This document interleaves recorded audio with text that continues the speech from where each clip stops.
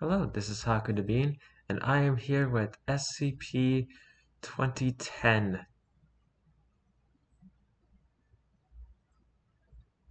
I kind of forgot the name. Let me check real quick. Oh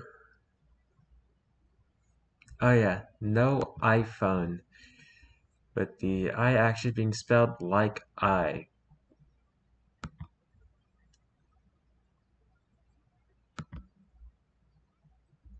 If you enjoyed the video, please leave a like on the video, comment down below, and subscribe to the channel.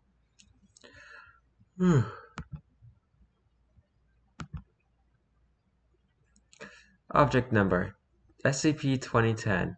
Object class safe. Object storage procedures. Sounds a little bit odd, honestly.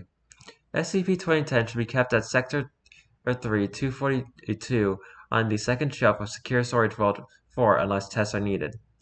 Tests are only to use D-Class personnel, and no other personnel are to observe SCP-2010 for any reason.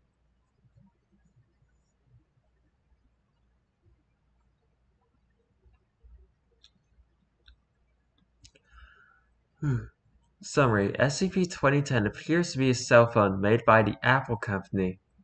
The screen has a prototype scratched onto the glass. The yellows are unusually large. There are no logos on SCP-2010 as would commonly be found on cell phones of the same brand. SCP-2010 also lacks a battery and does not work properly. When a subject touches SCP-2010, the cover of Can't Take My Eyes Off of You by Walk Off the Earth starts to play through unknown means. The subject drops SCP-2010 once the song starts to play and always falls over the near speakers. They do not move from that spot unless the song has ended. After the song ends, the subject can no longer grasp the concept of eyes. Whenever the subject sense an eye, they sense an empty area. All subjects have rejected the fact that they have eyes. Addendum 2010-01.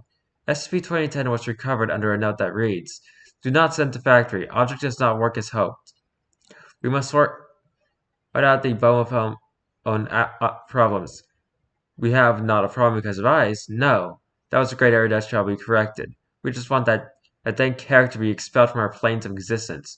A lone syllable has been in the source of our agony, and our cause cannot rest. We must bury our enemy away from here and allow the cosmos to be corrupted no longer. The solace of peace shall come soon, brother. The world shall hear our protest song. The order of the four vowels shall succeed. Prefect Crawley."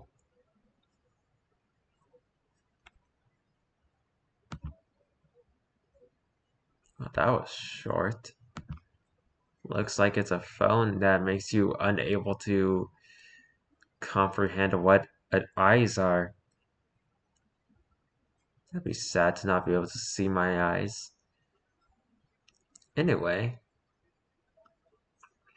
if you enjoyed the video, please leave a like on the video, comment down below, and subscribe to the channel. And if not, you only wasted 3.5 minutes, because today's video was really short. I'll see you tomorrow. Goodbye.